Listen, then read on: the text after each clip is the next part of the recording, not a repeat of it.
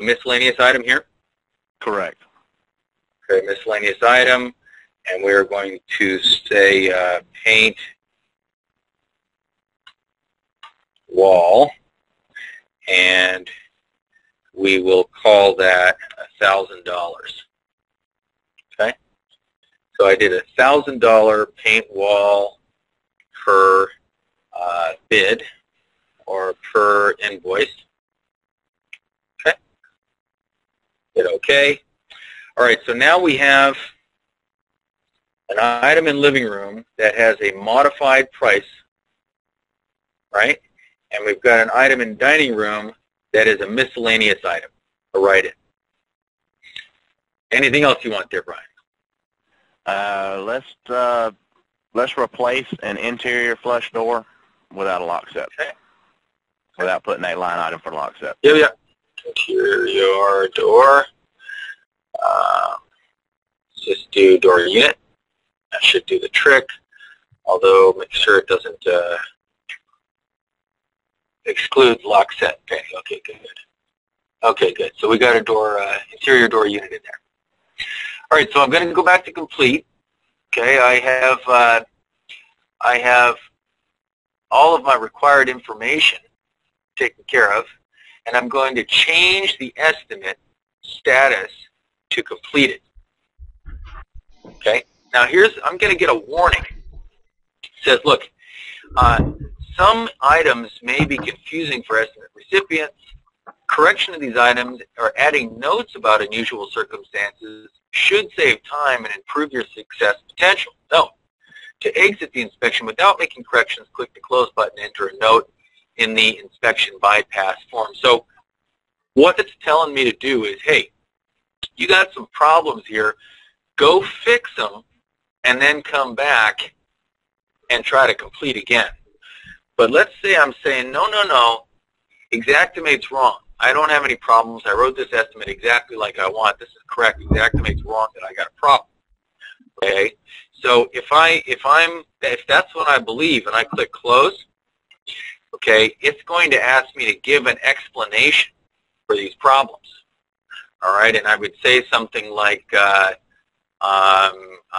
the door that is being replaced does not have a lock set in it now, or something, right? Also, the painting at the living room, so on and so on, right? Blah, blah. Okay, so I'm giving an explanation as to why there are these violations. Okay? Hit OK. My spell check. Let me just hit my spell check. Lock. Set. Place. Door. Okay, hit OK. Okay, do I want to resequence the line number? Sure, why not? Okay, it's going to complete it for me. Okay. Now, I am going back to print. And there it is, upload. Okay, now, since this is an assignment, I have an additional option here called upload. I'll click on upload. The reports you uploaded have been sent to the outbox. Connect to Xactanalysis to complete the upload. Thank you. Close this. Save my estimate. Folks, there's a lot of steps, so I'm going to be going through this again. So here's my outbox. Okay. I'm going to connect.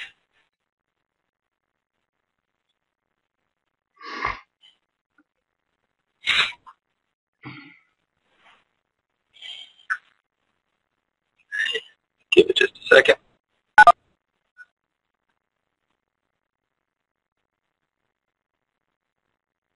Done?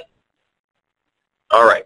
Now, I've received an assignment through Xactanalysis, made some, pretended like I have done an estimate in it, completed it, and then uploaded it through Xactanalysis. I've received it and I sent it. And now we get to see what's going to happen. I'm going to stop sharing my screen. We're going to see what's going to happen when your company receives it. So Brian, with your permission, I'm going to change your role to presenter so we can see your screen. You ready? Okay. Yep. Okay. If you're looking at my screen, you should see an invitation to share your desktop. Please accept that. And I'm going to put myself on mute. And you're going to walk through what's going on in your end. Okay. I've had some computer problems today, some internet problems, so I'm doing the best I can. I also came down with strep throat last night, so y'all bear with me. What I'm currently showing you now is what we see in Xactanalysis. We're able to assign losses to a specific adjuster, review everything when we get back.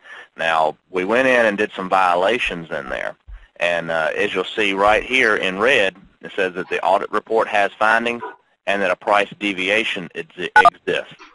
That's where Adam went in and changed that price. It does alert the client that a price deviation does exist and that somebody went in and finagled some prices in there. The one thing that I can't do on a test assignment is in this area right here, we normally have a review tab.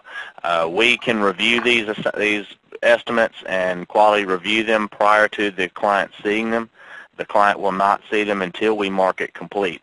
So that's a beautiful little step that we have in the QA process of these. We can also do what they call collaboration.